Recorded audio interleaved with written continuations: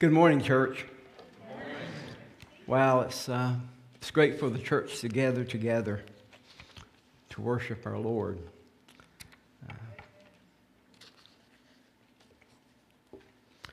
So honored to be with you today. It's been about 3 years, I think. So it's been good to be able to reconnect with some of you, to be able to come and hang out and just be a part of your worship experience. Thank you for that. Thank you so very much for that. Today, if you would, take your Bibles and turn to the book of Romans. Romans chapter 8. Romans chapter 8, and we're going to be looking simply at verses 1 and 2. Probably a familiar passage. Paul deals a lot with grace and with law in the book of Romans. But not only does he deal with grace and law, he really talks about what the gospel really is. Have you ever thought about what the gospel really is? When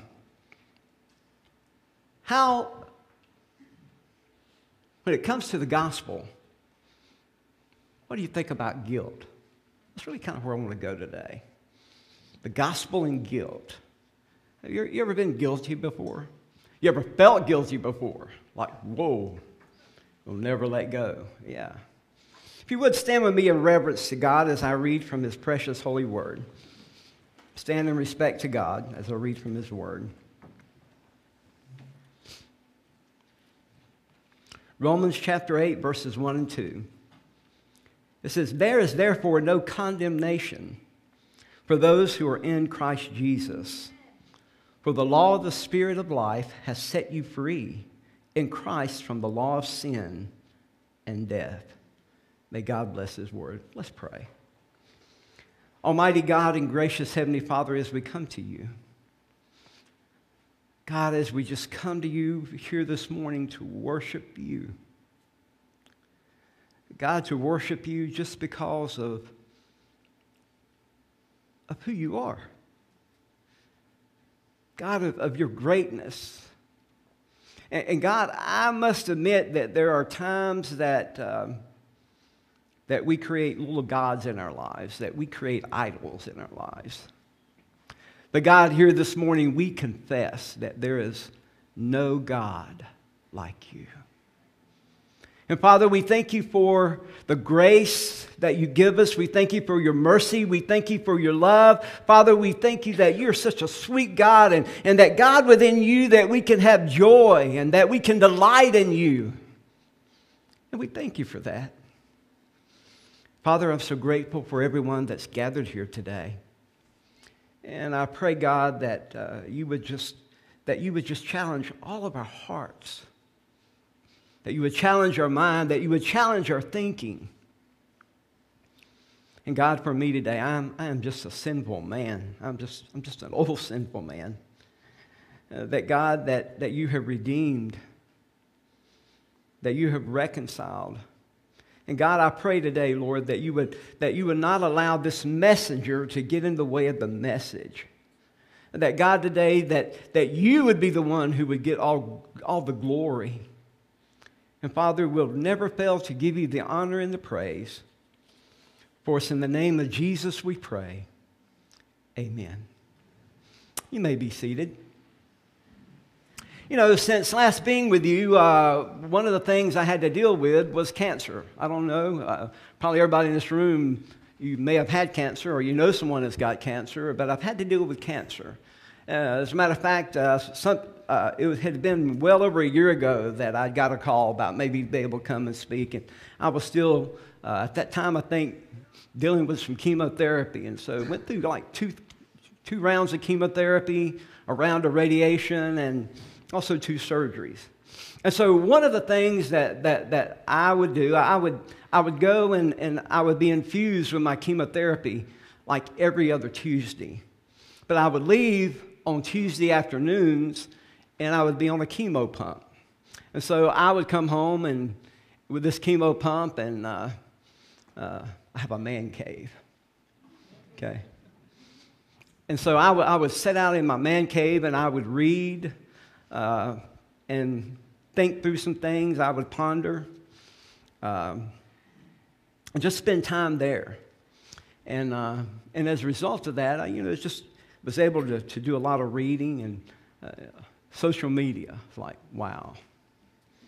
And so I was sitting there, and it was kind of interesting. All of a sudden, I got this Facebook message. It was not from a friend, because I do kind of public Facebook. And it was from this person who said, I've been looking at your post. And he said, it seems that through your post, that you're getting along okay. He said, but for me, he said, I've been diagnosed with stage 4 lung cancer, and hospice has sent me home, and I'm going to die. He said, I'm afraid.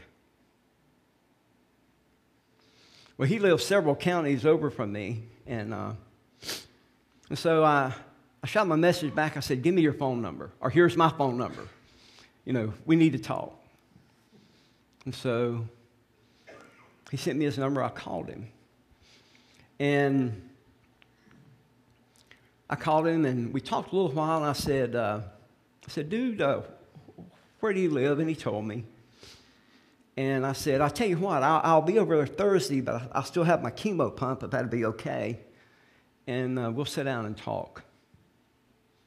And so 2 days later, I went over and spent some time with him.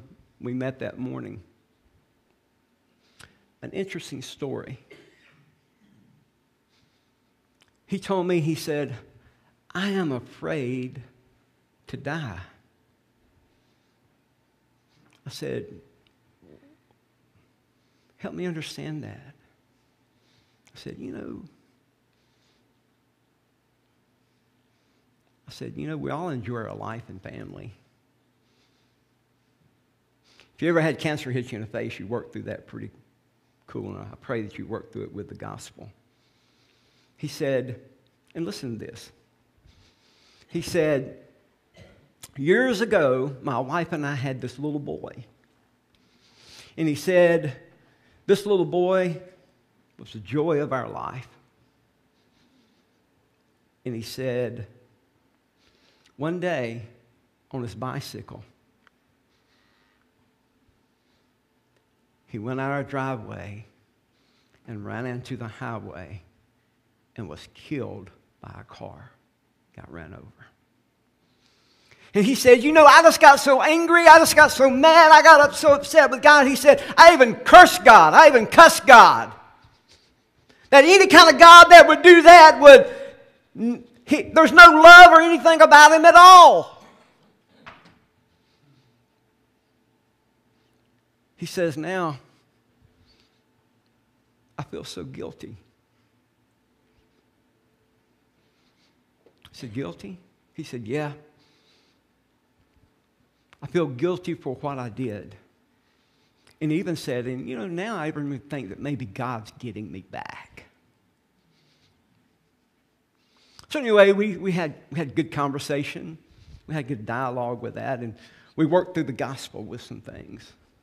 It's really important to work through the gospel with things, and he made peace with God. So he had peace with God and peace of God, and he died a day later.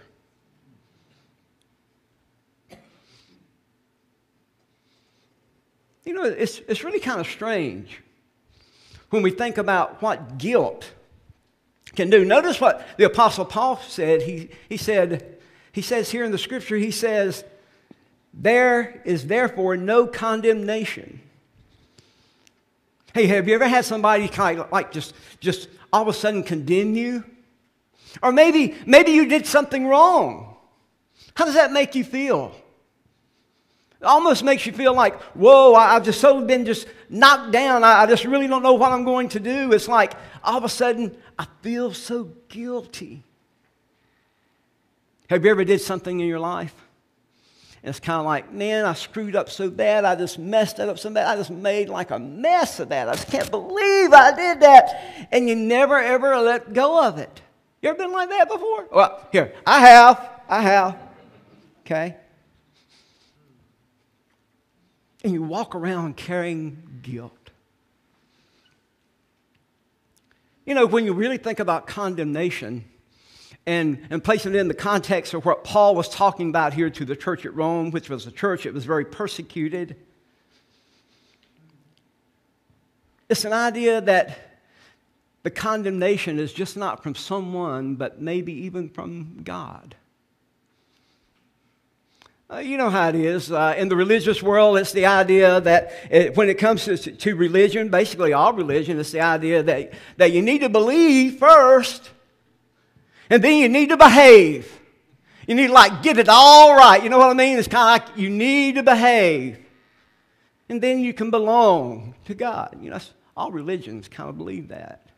And yet, you know what? And people who really don't believe in any God really are the same way. Because they're both trying to say, I want to be in control of my life. And it really don't work that way. Can you really be in control of your life? You know, it was in the Jewish world that they had their moral law. They had ceremonial laws. There were even animal sacrifices. And so when Paul was talking about no condemnation, if you kind of read on up to Romans chapter 8, you hear him talk about Jew and Gentile a lot. You see, the very essence of what we're talking about with the gospel is Jesus. It's not the idea that I have to believe and then behave and then belong to the family of God. No. Or even to be adopted and placed in His family. It's the idea that by grace through faith I believe and then I belong.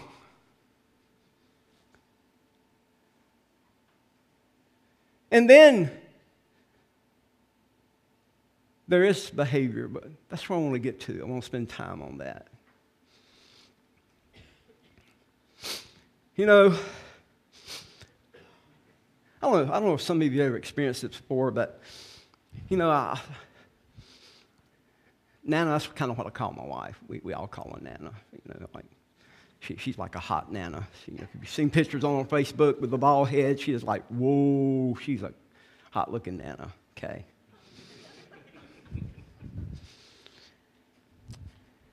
And she'll say, honey, you want some oyster stew? I'll go like, yeah, I love oyster stew. Well, if you'll go get some oysters, I'll make some stew. And so there's this place not far from where we live that they bring, well, they call them fresh oysters, but I don't really know. But a seafood truck comes by there, and so we'll get them, we'll come back. And so she'll put this big pot on, you know, she'll add milk, and there's butter, and it's like the oysters in there and everything. And then when we get a bowl and get ready to sit down to eat, she'll say like, you want my oysters? I'm going like, sure. She'll say, well, I really don't like oysters, but I love the stew. I'm saying, well, like, then why don't we make milk and butter stew? You know, it's really kind of like that. Because sometimes we really void the gospel. Oh, we would never say it, but we really void the gospel of Jesus. We take Jesus and who He is out of the picture. And we talk about the gospel. But the very essence of the gospel is all about Jesus. It has to be all about Jesus. If not, we kind of get confused. Before I had cancer, I'd go to the doctor, okay? I'd go pay the doctor a copay. And I'd go in and he'd look at me and he'd say, you need to lose weight. Going like, okay. So all those years I paid my doctor to tell me I need to lose weight. Okay, after I had cancer, I lost 75 pounds. Let me tell you what, don't hit on that diet, whatever you can do. But now I go to the doctor and I pay the doctor a copay and he says, anything you want, you need to gain weight. I'm going like, help me understand this.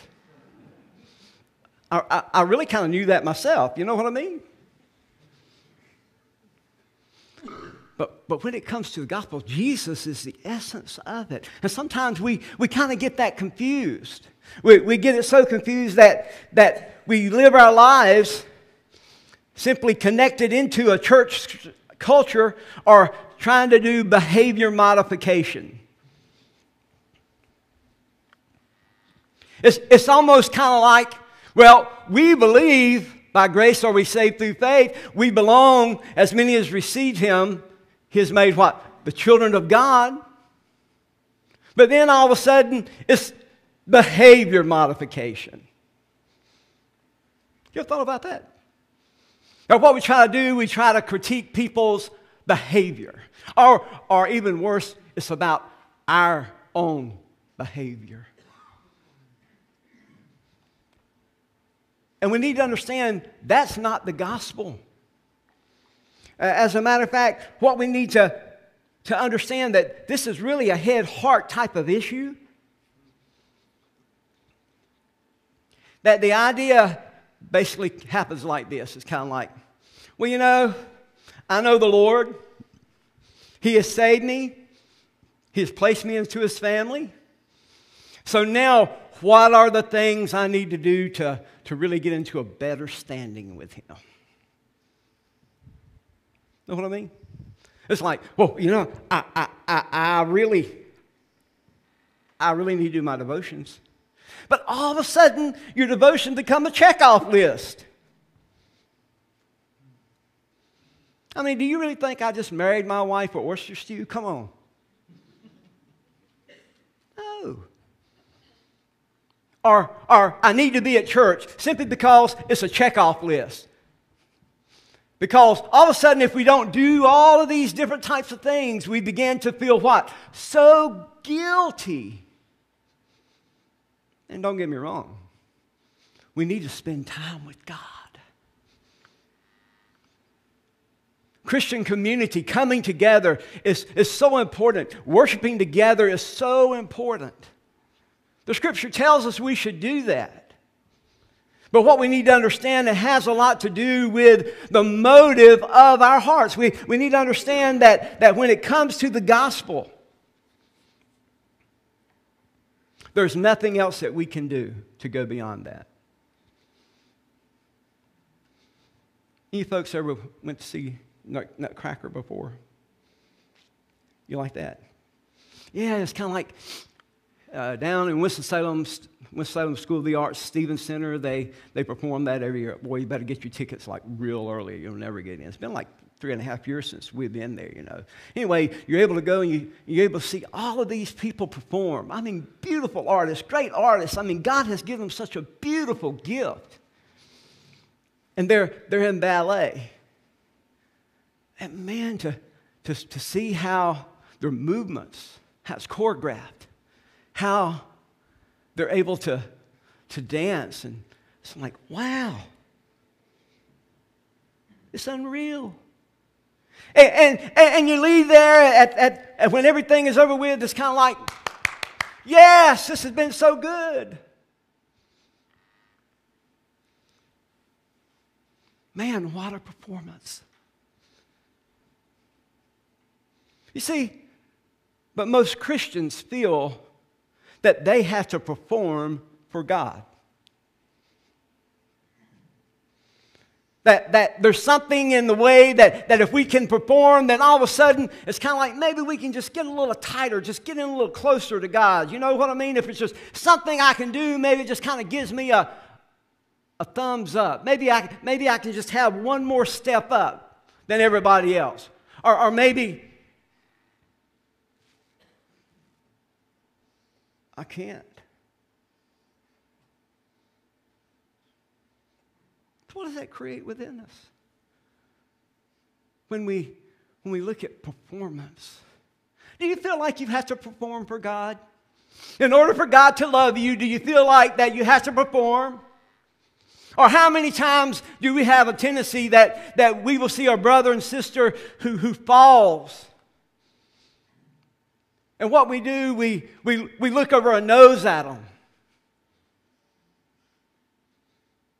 Then all of a sudden we see this person who was struggling with prescription drugs, or who was struggling with alcohol, or who was struggling with pornography, or who was struggling with sex, or whatever it is, that all of a sudden, as they had this struggle, all of a sudden they fall, and it's kind of like the rest of the church, and we have a tendency to look at them and say like, oh no, look where they're at.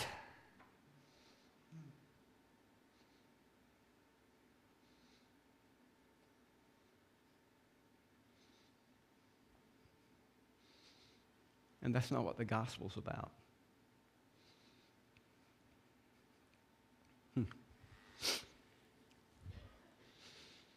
You remember Peter in the Bible. He was a hard-head one. Quick-tempered, like, whoo, just quick. I mean, it would take nothing to set him off. When you read it, it's like, whoa, it'd take nothing to set him off. I think it was in Acts chapter 10 that where God dealt with him about the Gentiles. And so all of a sudden in this dream, you remember he saw the spread come down? It was like this buffet on the spread, like, whoo. And there's so many things there, like, yeah, God, just give me a dream like that. Make it real. Yeah, just, whoo. You know, kind of, wow. But then Paul looked at it, and there were things on that from his Jewish background, his Jewish heritage, that he said, I can't eat. That's unclean. That's totally unclean. Oh, I can't have that. You remember what God said to him?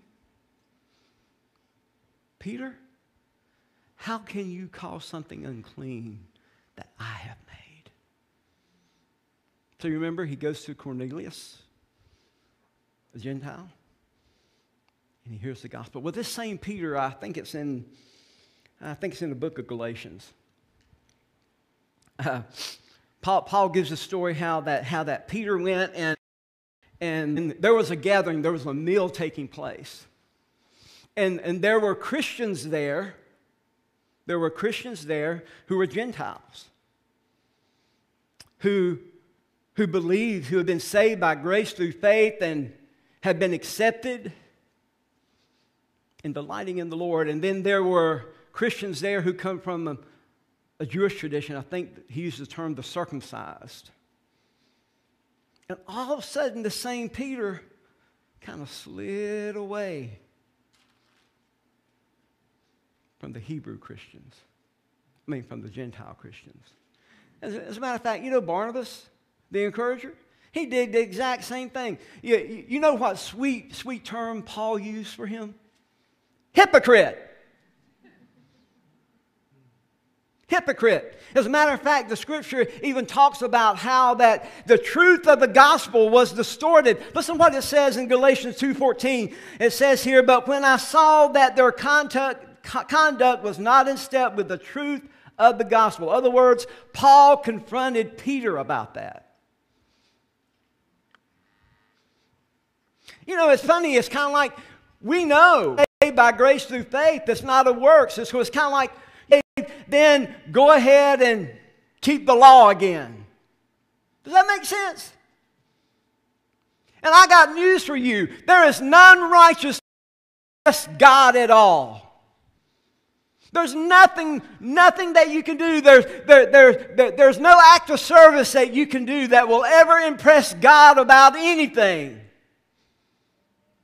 Totally.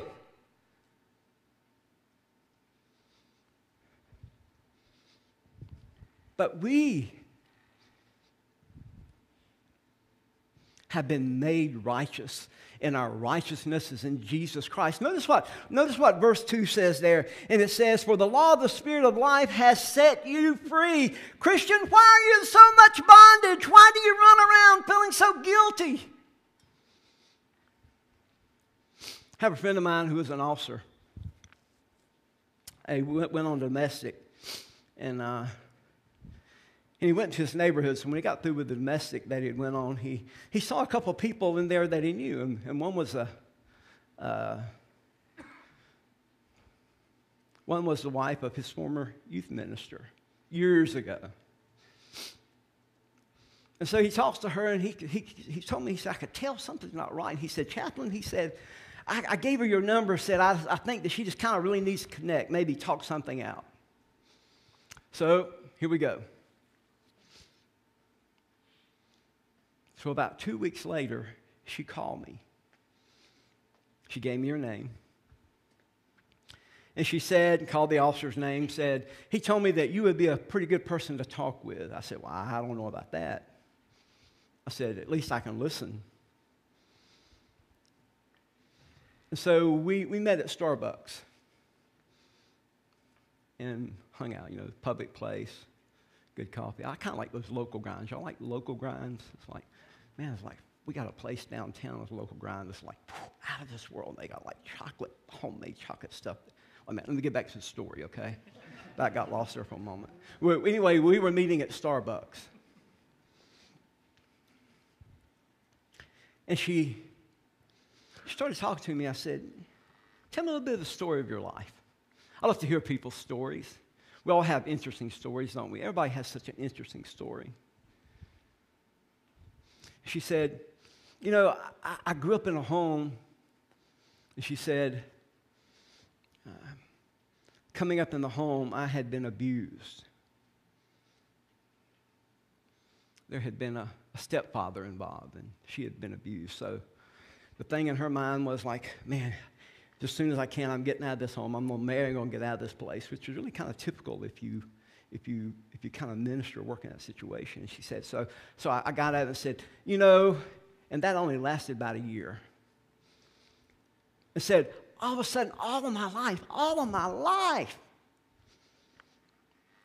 I said, if I could just find a man that has a love for God, then it'd just be okay. So anyway, she ends up marrying this dude. And he's a pastor, associate pastor. But long story short, she started realizing how the performance thing started working. And then not only that, her husband ended up having an affair with a lady who was the wife of an elder in the church. This was a humongous church. It was a big church. So anyway, she goes to the pastor and says, hey, you need to help us. You know what this knothead did? I got other names I could use, but not use it here. It's probably being taped, isn't it? You know what he did? He told her, he said, maybe if you could be more affectionate at home, this wouldn't have happened. Can you believe that? That guy told this lady whose life had been torn apart that it was her fault that her husband was having an affair. Help me understand that. And so she went back and she tried and she tried and she tried. Boy, everything that she would read, how to have a good marriage, how to do this, how to do that, she tried and tried and tried and tried and tried and tried. And you know what? It still didn't work.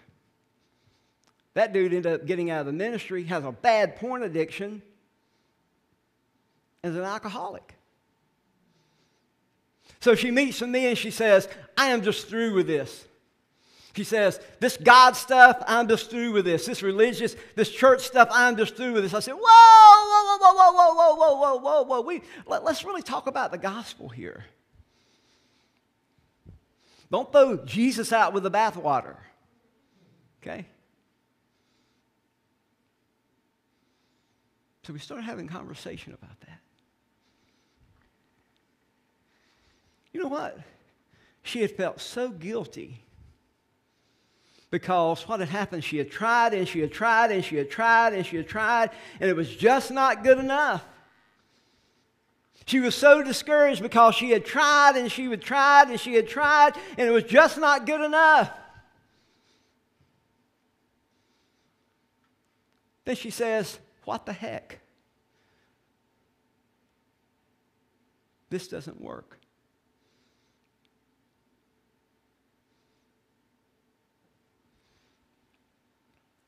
That tells us that she really had never understood the gospel, where Jesus is the essence of that gospel.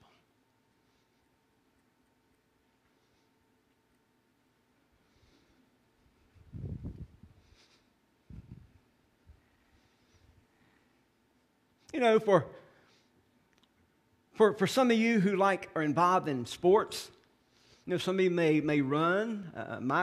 My idea is that if God intended for you to run, He'd give you 4 legs like a horse. But that's just my opinion. But that's just me. I don't mean it that. I mean, if you run, I think it's good, man. You know, I think it's good that you run. But it'd be like one day that you're running, and all of a sudden this best marathon runner, that she comes up to you, and you're there, you're struggling, you know, doing your best. And all of a sudden, everybody's just kind of running past you. As a matter of fact, the only thing behind you is the cop car with the blue lights on that's following the runners to keep somebody else running over you. But you finally cross the finish line. But the best runner comes up to you and says, here's my ribbon. Here's my award. I ran for you.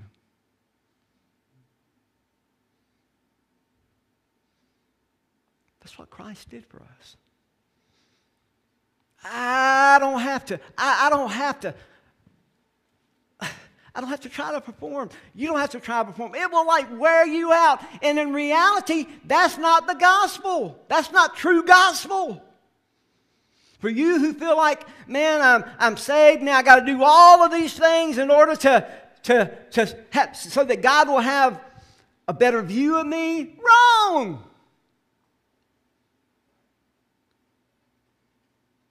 You will fail.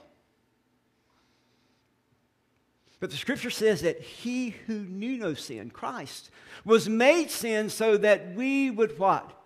Become the righteousness of God. So it's beautiful the way that we live this out. So, you know, I love the Nutcracker, but you know what I love better than the Nutcracker? I love to see the performance. We don't have to perform before God. But you know one thing I can't wait. When Nana gets through with taking her chemotherapy she has breast cancer now. My wife was diagnosed with breast cancer. She gets through with all that. You know, one of the things we used to do, we would go out and we would dance. Oh, man. Oh. Just to be able to go out and dance, hold hands, and to hold her and dance and hear her whisper in my foot, get off my feet, get off my feet. I mean, it was kind of like, it was that kind of thing. But you see, God don't want you to perform for Him. He wants you to dance with Him. He wants to lead. He wants you to dance with Him. It's a beautiful dance. We should delight in the Lord. The gospel should take away all of our guilt.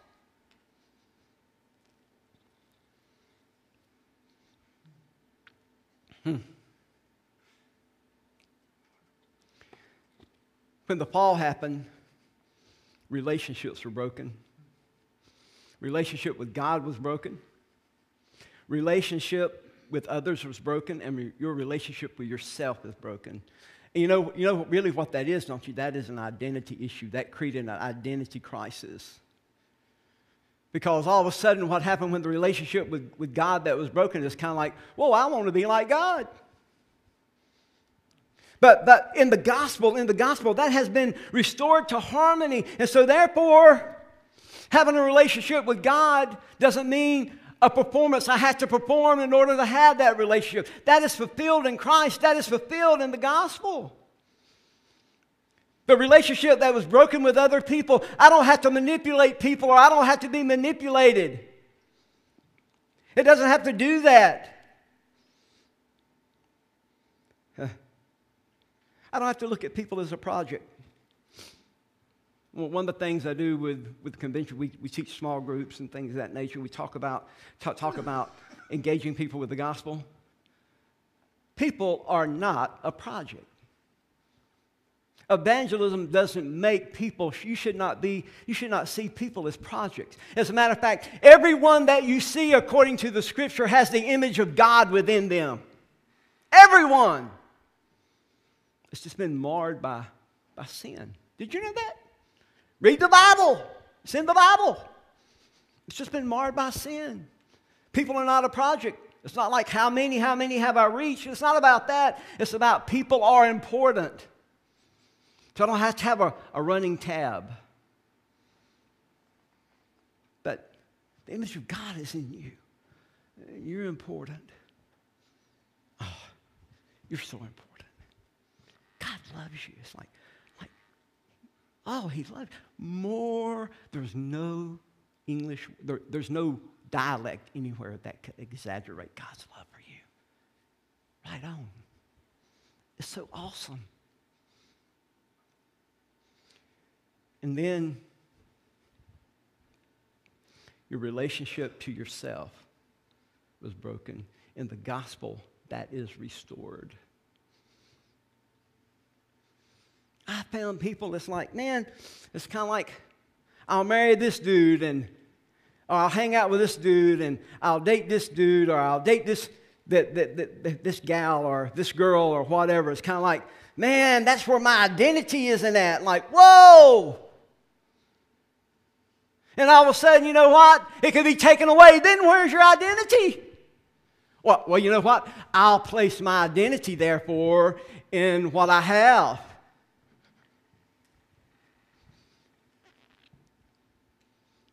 And then get the phone call from the doctor that says, you need to come back and see me. You go see him in his office. He looks at you and he says, I'm sorry to tell you this, Mr. Hughes, but you've got cancer, and it's really bad, and you may not live. What happens to that identity? Where does it go?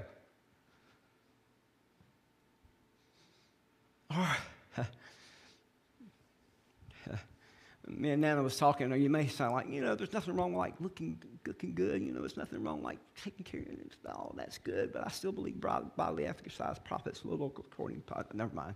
Just kind of think through that out loud. But we even try to put it in our looks.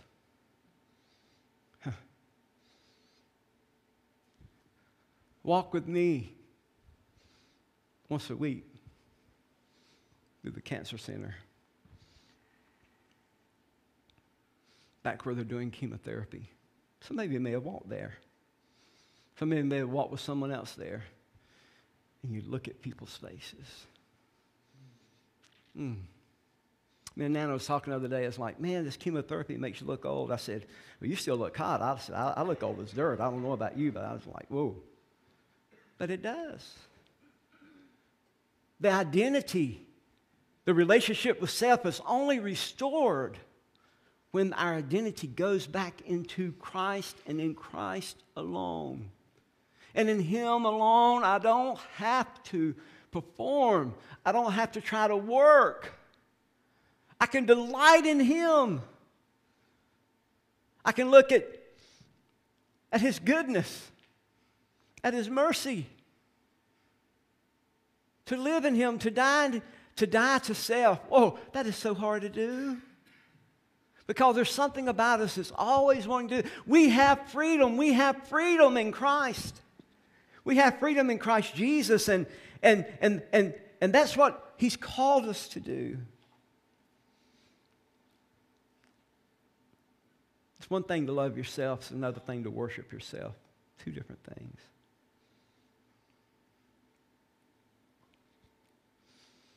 So therefore, gospel and guilt. Now, there's conviction from the Spirit. But I'm not talking about conviction from the Spirit. I'm talking about the guilt that we live in, and we never, ever can let it go. The conviction of the Spirit can make us feel horrible. Because we've sinned against a God who loves us. who gave his Son to save us. Wow.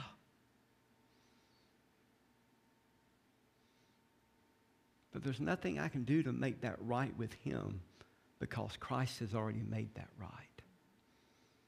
So I just need to confess my sin. He's faithful and just to forgive us and to cleanse us from all unrighteousness. Wow.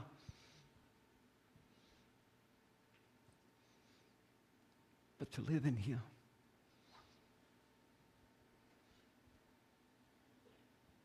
You know, it's really kind of interesting as we're kind of winding down here. You know, today people are sitting around and, you know, there's one of two things that's happening with us today. We're either sitting here and we're delighting in the goodness and the sweetness of God, or we're sitting here and we're feeling guilty because there's just something else you feel like you need to do to try to make it. You know you're saved, but it's kind of like, can I kind of get a one-up, you know? No. Your relationship with God is not about a task list.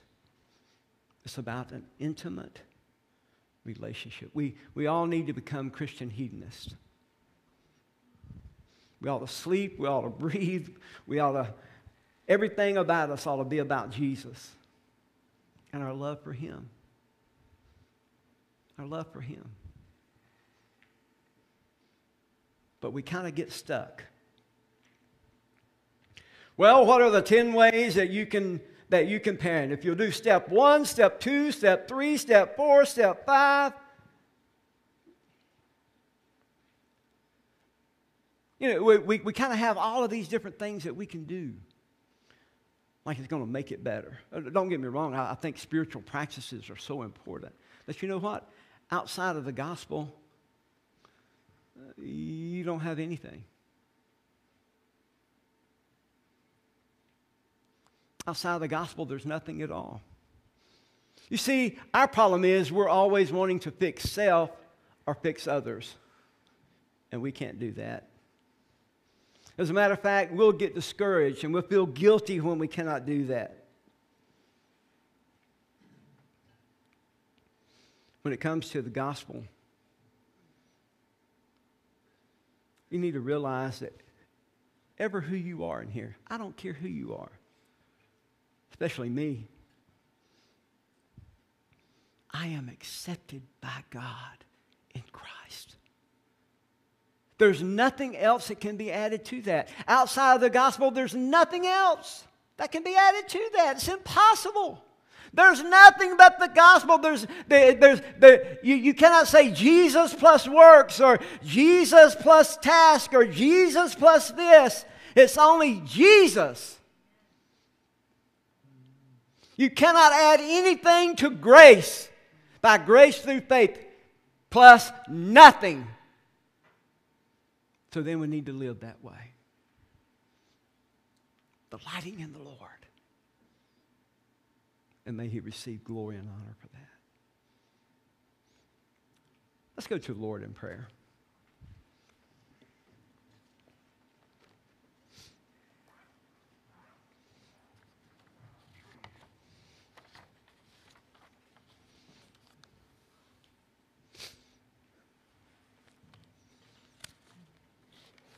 Heavenly Father, today as we come to you,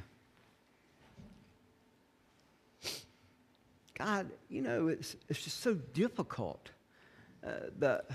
Sometimes the way we've even been discipled or the way that we've been taught or the things that we've heard or the things that we see, read about or hear about or read blogs or whatever, it's kind of like there has to be something else we have to do for you.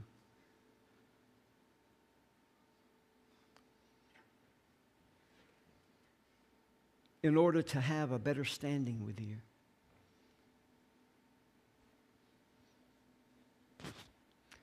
But God, that's impossible. Lord, we need to serve you because we love you. Lord, we need to be about our Father's work because of our love for you, not because of trying to perform for you. So, Father, today, I think at times we all struggle with this.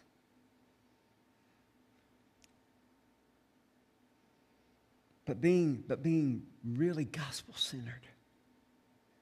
Centered in the gospel, centered in you. Removes the guilt, removes the shame, and allows us to delight in you. And then all that we do in serving and loving is all about our relationship with you. It's because we want to. Father, we no longer worry about breaking the laws of God because, God, we never want to break your heart. Father, today I pray that you would just work in our hearts and our lives for your glory, for your honor. For us in Jesus' name we pray. Amen.